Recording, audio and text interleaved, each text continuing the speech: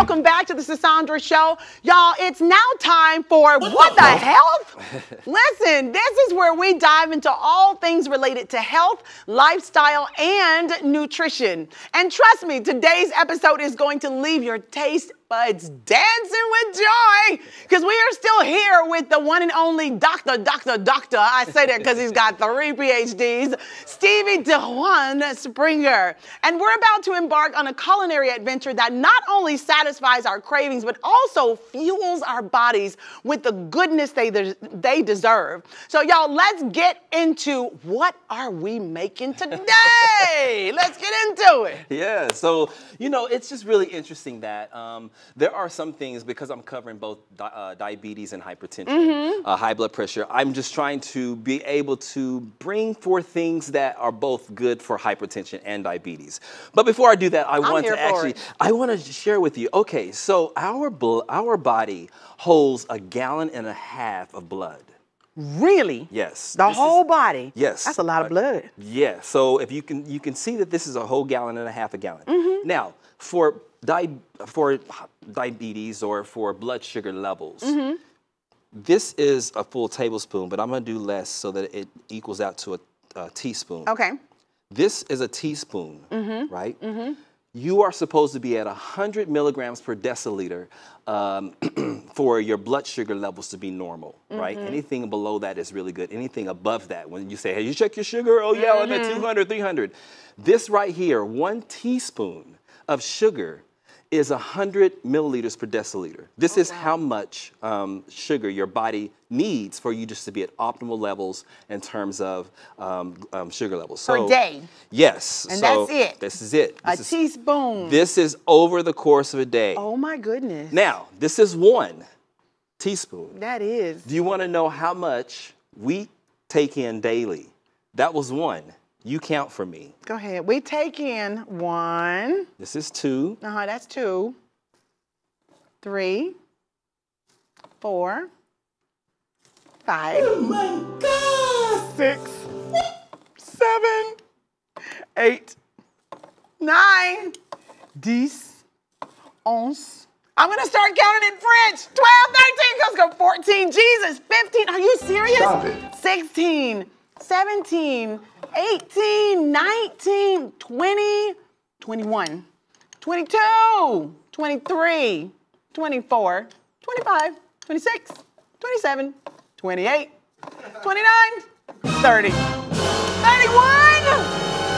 No way, 31 teaspoons of sugar a day. And that's probably in 1 soda. Oh my God. A day. Oh my goodness, that's insanity. So over time, you can see why the blood sugar levels are going high. So if someone says... But why us? Why black people? You know... White people eat cake and sugar and all of that stuff too. Why are we so in trouble with sugar? Well, you know, the interesting thing is that we have to be really, really careful that when we're ingesting things, we have to watch the back of the labels and make sure that we're not getting in added sugar. Because added sugar is what's actually really causing our blood sugar levels to spike. And so we have to make sure that we're getting in, if you watch the fruit juices that you drink in the morning time. When a lot of people like to have nice bagels and bagels have a lot of sugar, and sugar turns into fat, right? Yep. Y'all better come on now. So that's how it piles on. You know, insulin resistance is something that's majorly important. So insulin resistance, and I like to share with people that helps the body to control the amount of sugar that the body is taking in. Once the pancreas cannot help to make insulin anymore, that's when you develop type 1 diabetes, type 2 diabetes. So the question becomes, can you reverse diabetes? And the answer is yes, you can reverse diabetes. Yes! You can. We're going to do it like this. Yeah. The question is, can you reverse? Yes. Can you reverse diabetes? Yeah. The answer is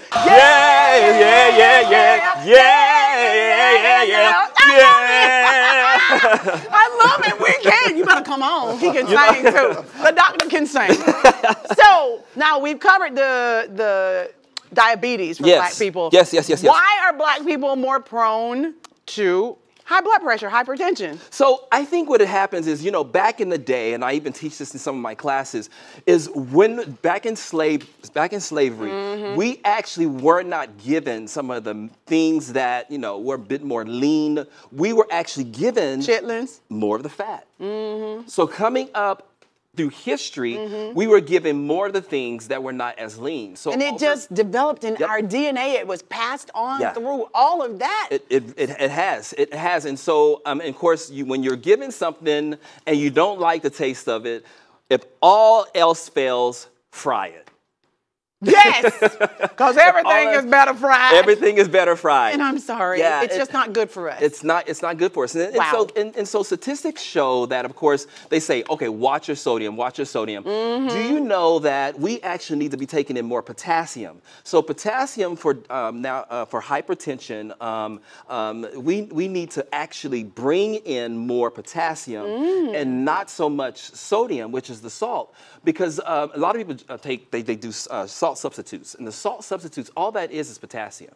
And so we used to be a culture in a generation where the potassium was more high and the sodium was lower. It has now flipped. We have lower sodium and we have now more sodium, higher potassium. We have more sodium and less potassium. It used to be more potassium and less sodium. So then the person may ask, well, how can I get in more potassium? Potassium is within all your fruits and your vegetables. So would you say start off with a banana in the morning? I would say that, or even if you juice. I drink every morning. It's a juice. It's actually parsley juice. Really? I thought you were going to say something a little bit more interesting. Oh, but parsley is good for you. Yes. It's so good for you. So you juice parsley. I juice parsley. Okay. It's good for the kidneys, but also it's good. It has a number of nutrients inside of it.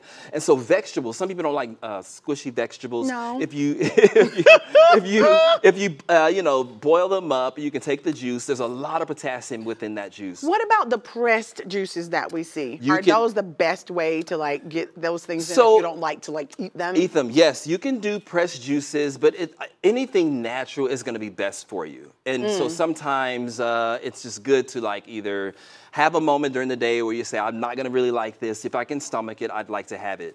So, I'd like to go ahead and, you know, try doing it. If it's a certain part of the day where I know that I can ingest it, where it's not going to really make me sick.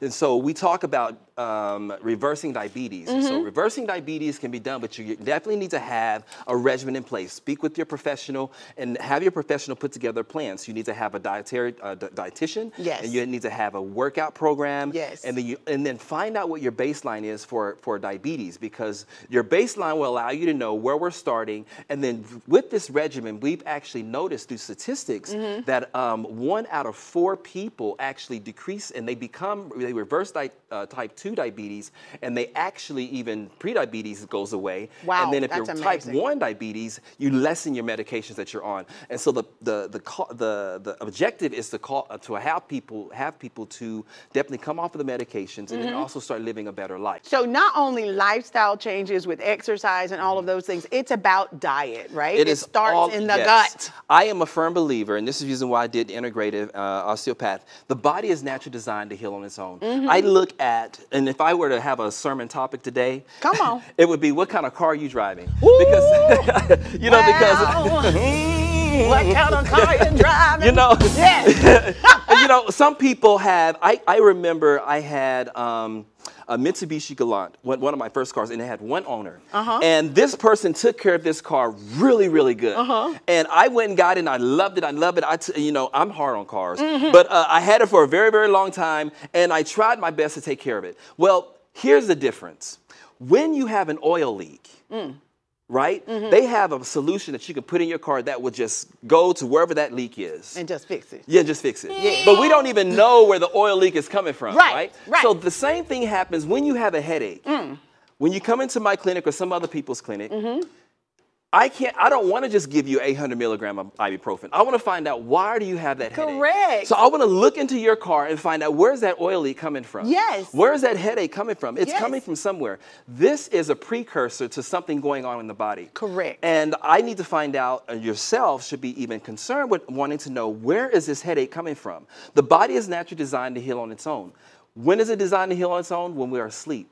Sleep will keep us from really getting as far as we need to. I just want you to talk about You know- sleep a little bit more. Yes, sleep is one of the #1 issues that we have when it comes Yes. to definitely the body Sleep, healing. man. We Sleep, gotta sleep. y'all. We have to sleep. Yes, we have to rest. And so many Because it people say- resets us. Go ahead. and the body heals. The body heals Yes, the itself. body heals. Yes, and if you're not, Yes. and I'm one to be at fault for this. If you do not get in at least 8 hours of sleep, Come on, how many did you then say again, At sir? least 8 hours of sleep. Come on, doctor. If you are a middle school kid, it needs to be at least 12 hours of sleep. Oh. Yes, and so if we're not Do getting high in the sleep, schoolers get a break? they actually don't. It's actually just 2 hours more than 8, so 8, 9, 10 So they hours. need 10 hours. They need 10 hours of Okay, sleep thank you. to be I able just to want to function. say that to my son. Oh, yes. The good doctor said Yes. you need 10. At least Thank 10 you hours very of much. sleep. Okay. And so when we're not getting in this optimal rest, and a lot of people say, well, I'm sleeping. No, you're not getting into REM sleep. You're not getting into deep sleep. The deep realm. Yes, you have to get there. So I pose that we do this. Put away all of your electronics. Make your room as dark as you can. Drop the temperature to 64 to 65 degrees. We must sleep when it's cooler. And the reason why is because like hibernating. Yes, and the reason why is because when you fall asleep, your body actually raises in temperature naturally. Ah, so that's not menopause getting me at It is night. not menopause. Everybody goes through menopause.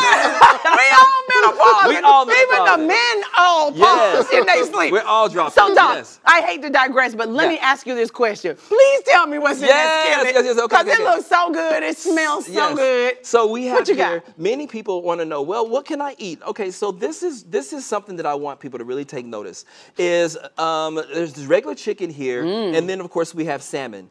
You have actually, you know, there's salad there, there's eggs, and You there's got, what are these, the yes, leaves? The yes, grape leaves? Yes, grape leaves are stuffed, and then you also have Brussels sprouts sprouts, and avocado. avocado. So this is just an example of something that we can eat here. So what I do is if you season your food on the bottom, when you take your fork and you put it in your mouth, where are your taste buds? On the bottom? On your tongue. Yes. So if you season your food on the bottom, it's going to be seasoned, and all you do is just start chewing. So just make sure that touches my tongue, and then I feel like yes, everything it's is a seasoned. feeling, y'all. It's a It's not feeling. always It's a about a feeling. taste. It's Yes. about a feeling. Yes. Yes. And Bruh. then also, if those who like, oh, well, I got to season all my food. It's okay to season all your food. It's just best to season it at the end. Ah, That so way- added season? Yes, added After you season. finish cooking it? Yes, and that will keep down. These are for people who have who are sensitive to sodium, Yes. or who want to watch their sodium. Add it at the end because Okay. that will keep you from adding as much as you need to, because after you cook it. And I'm a chef, but that's another. Chow. Bruh. Listen, we're going to come back and talk about you being a chef. But thank you Yes, so yes, much yes, for yes. joining me today, Dr. Absolutely, Springer. yes. It's been absolutely a pleasure. Thank We're you. going to eat this food, but we got to get out of here. Thank y'all so much for joining us. Chris. You ready, sis? Thank you, Dr. Springer. Just scan that QR code at the bottom of your screen. Because we got so much more exclusive content for you right here on the Sisaundra Show. That's only on Afro TV, Comcast Xfinity Channel 1623. And keep that remote right where it is. Because up next is some more great entertainment on Afro TV. Don't even think about going anywhere. Stay tuned right here on Afro TV.